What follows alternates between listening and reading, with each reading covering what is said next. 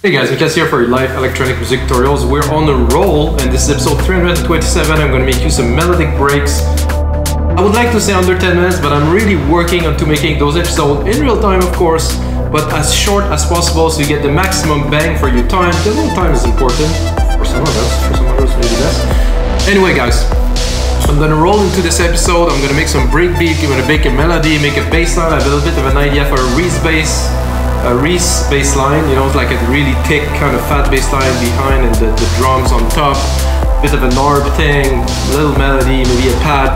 I think that's gonna be enough in 10-15 minutes, so let's speak no further. And of course guys, every single episode that I do, there's a link below for the template. So what I do is I do this episode with you guys, get the idea down. After that I do the mix down, I do the arrangement, I do everything so you can get the templates and the link below. And the track is playing right now is the track that I made after the process I just told you about. So, ooh. Oh, I think, sorry, the speakers were still on. So choose this kit, Deep Blue. If you use Logic, maybe you know, maybe not. So I'm just gonna press record here. Simple break, you know, basic. For me, this is like kind of the most basic kind of pattern used over and over again. I know some people like to use some loops and stuff. Personally, no. No, that was here. So this is like the basic start. So what I'm going to do is I'm going to go and replicate this MIDI. I'm going to go into my kick drum, which is the lower part here. Oh, I didn't do the right thing, I guess. Replicate the MIDI, I said. Okay. Now I go into the kick drum here. I can go lower, maybe a bit higher. I'm going to use the root key. The root key is G. I think I'll do E, because I like E a bit better. That's A. F, A. So obviously, if I do this for the kick drum, I will also do the same. I will tune every other instrument to this key or D. Why? I mean, it's a good question. Does it make a difference? I think it does. So that's like a basic start. Now I can delete this one here. A bit high. Control A, Option, Shift, and down. A whole octave at the time. Very useful. So now that you have that, I'm gonna go straight into a closed hat here, very quick. Drop some hats in there in the half beat. Bass here on the half beat. I mean, it's about that, but more like this. Hi-hats necessary at the half beat. I mean, depends on people. There's a lot of variation, but overall, this is what most people do. Sometimes you can have an open one, say on the last beat. However, with this drum machine, you see when the open hat hits, I cannot hear the closed one, which I don't like. So I like to do sometimes the open hat on a different drum machine. I'm just gonna do a quick, probably tom to add, oh, that's not what I was looking for. To add a bit of depth. Put the tom, I would say, here, an octave lower. To add a little bit to the groove. I will do an answer to this drum quickly. Not at the same place, of course. They will put it here.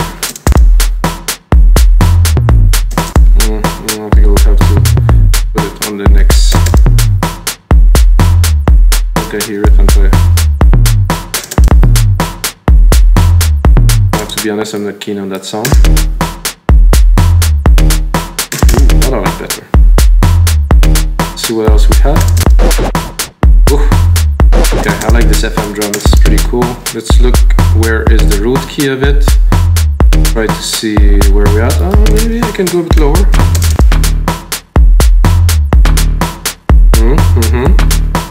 Say, I like this. And I would add a simple clap here. Oh, that is a low clap. It's a nice clap actually.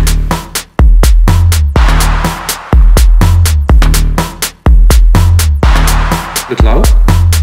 There's a nice feel to it. Okay, now we have the beat. I'm gonna replicate it. Control Command R here. I'm gonna go into, of course, my favorite synth, which is Alchemy, of course, because I'm a Logic Pro fan, super fan. I tend to be a bit obsessive about brands and things. You know, personally, I wear only Nike shoes. It's a bit of a madness, you know, but I wear only also Nike running stuff for marathons. Yes, I'm gonna go here. I'm gonna find the Reese. There's two, I believe, in there. There's this Team Reese, which is the one I think would do well for us. I will play the keys.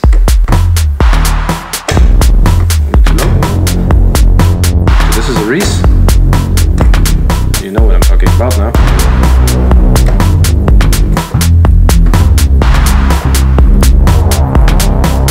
There's different versions.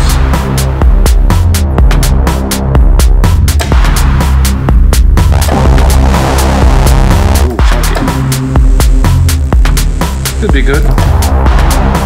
Attack is nice. Aggressive, not so much. The attack, I think.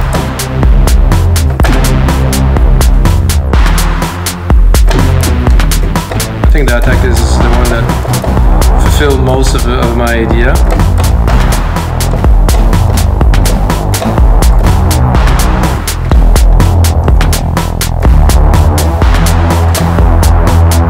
A bit high, but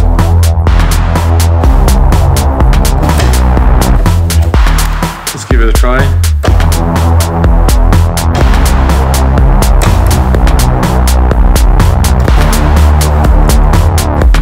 That should be enough. 4 bars.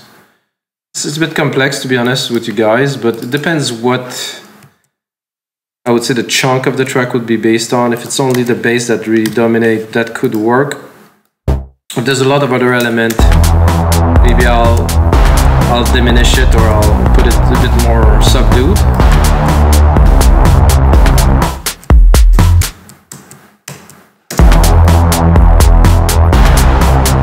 Now we can select maybe another one maybe.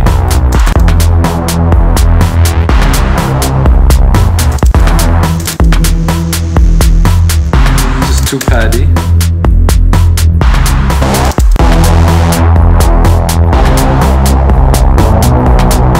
Yeah, kind of like that. It's distorted quite a bit.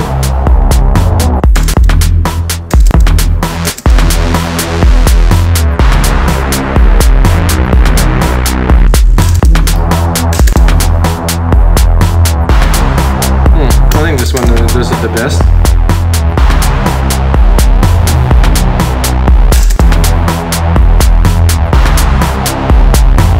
Something substantial here, so I'm gonna continue. Like I said, I'm going fast, guys, so it's about getting things down. And you know, if I practice well, guys, usually in 10-15 minutes I should be able to deliver something. Let's see where we're at. But 9 minutes, woof, I'm gonna have to go a little bit faster than this to be able to deliver what I want. So I took the keys from the bass and I'm gonna use them as a trigger for the arpeggiator. I'm going to create in 1 second. I think this arpeggiator should have somehow a flavor. So instead of, I think I'm going to make it longer. Flavor in the sense that it's not going to be boring, I would say. So I'm going to go here. I'm going to take the ARP from Logic, which I like. There's also a great ARP in Alchemy, but not for this time. Something there, not with this Reese thing, I'm not sure.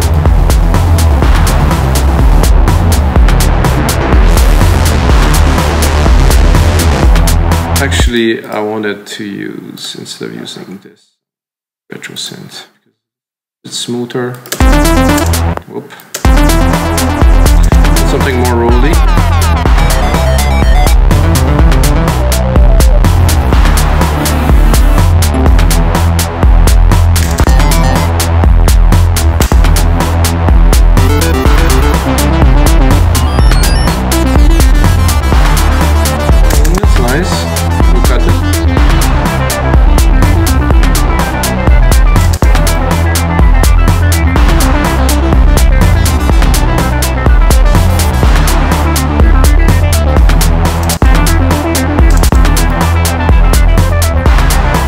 Needs some work for sure. I'm not too sure about this one actually.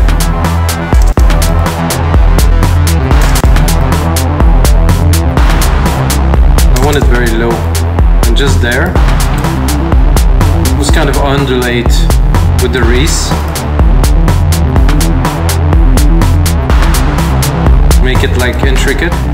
Definitely some key change probably that could be good in there, but for what we're doing now, I'm gonna get moving through the part, so I'm actually gonna take my Reese here, replicate it, go into Alchemy, boom, I'm gonna go to leads. There's no leads with Reese, okay.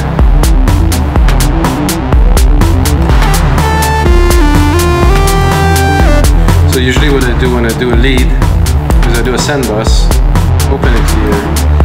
Up a nice big reverb on there, so the sound isn't completely dry when I'm playing. Audio's here.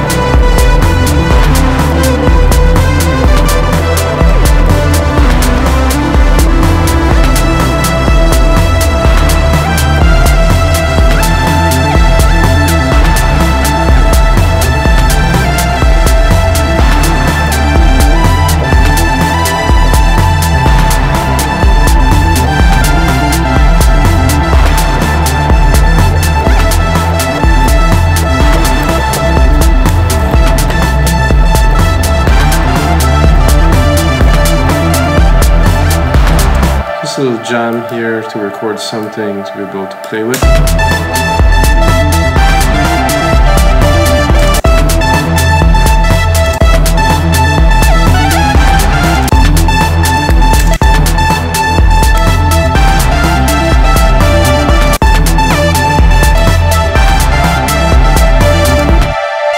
Actually quite great. I'll take it. Here's a lead. What do we do once we have a lead, of course?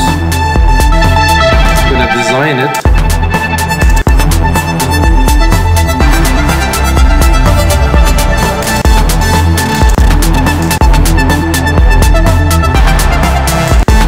I like this flying tremolo here. Quite spacey, too much reverb.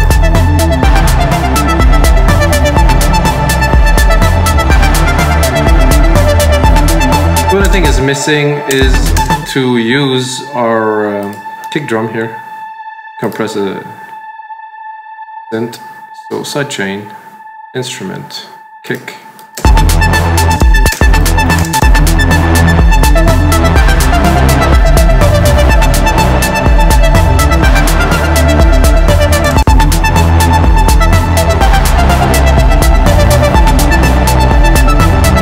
Then hear what I'm talking about. This is good. This will be, have to be modulated. I think the lead is quite interesting already. And then I was saying a pad, like a simple, I have an Alchemy instance here, send it to the bus here, take this, and then I want to just select the pad, and I'm probably going to take part and then we'll see.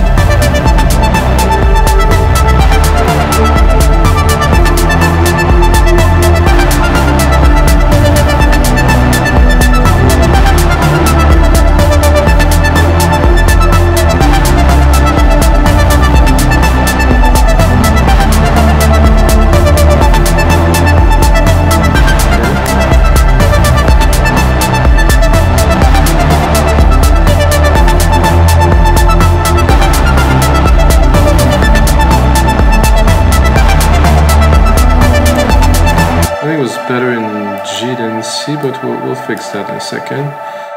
This here.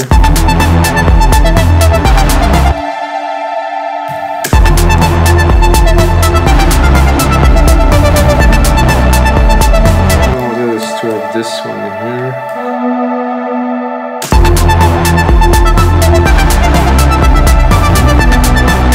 No, it is not better.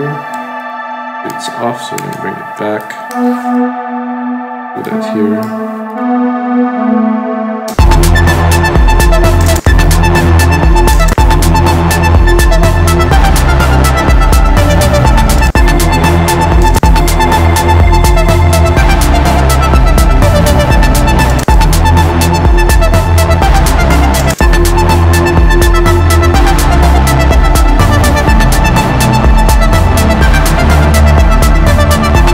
Intricate, guys, and this is gonna be it, guys, for this episode of your live electronic music tutorials. This episode 227. If you want this one, you have to watch